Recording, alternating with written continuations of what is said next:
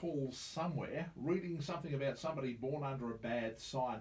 I can't remember if it was a horror movie or something similar, but I do know it's the name of a night of electric blues, violin and other stories coming up at the Duke of George. I love that name, in East Fremantle. It's coming up, I think, from memory, a week on Thursday. I'm just having to scratch my head here for a moment because everything's going so damn fast. It's the 14th of March anyway. And we're joined in the studio, who's also going to play a bit of live music for us, Rupert Guenther. G'day Chris, thanks. Thank you very much for joining us. Born Under a Bad Sign. Am I correct that that is a song as well as perhaps a statement or a potential title for some horror movie?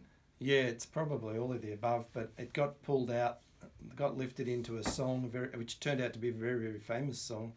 It was a big hit for Albert King back in the 60s, Born Under a Bad Sign. It's got that sort of sound about it though, doesn't it? The moment you hear a song with a title like that, the kind of music you play automatically lends itself to a song like that, doesn't it?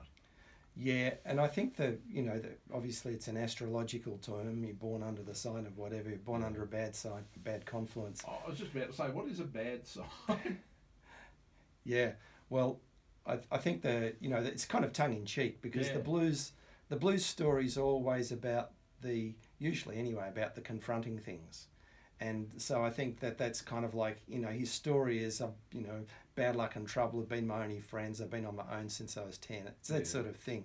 It's a kind of tongue-in-cheek play with it, but it has that beautiful kind of strength and confront that the blues has that makes it very real. What was it that gave you a love for the blues?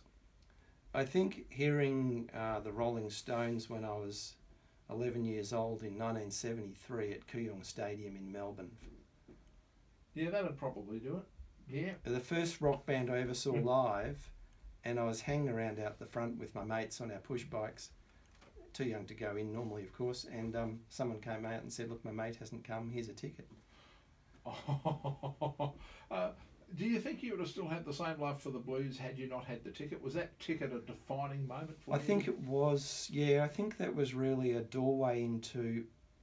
You've got to remember that I came from a classical music background. Everyone in the family played classical music.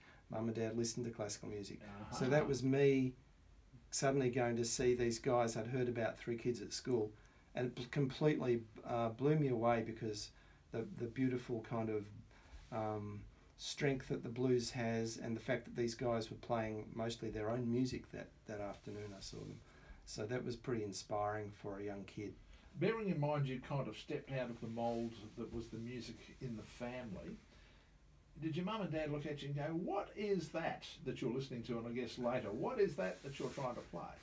Yeah, and it went further than that because after that Rolling Stones concert I insisted on getting an electric guitar, and because I hadn't really got into the violin as a rock instrument then. I was still playing, Claire de Lune and all these little classical tunes, and the thing was, Dad very kindly bought me a cheap second-hand electric guitar, and whenever anything went wrong in my life as a kid, like not getting my homework done or anything, Mum would always say that was the worst thing you ever did, was buy him that electric guitar, because she couldn't understand that music, so it was all just noise, another culture that she just couldn't relate with.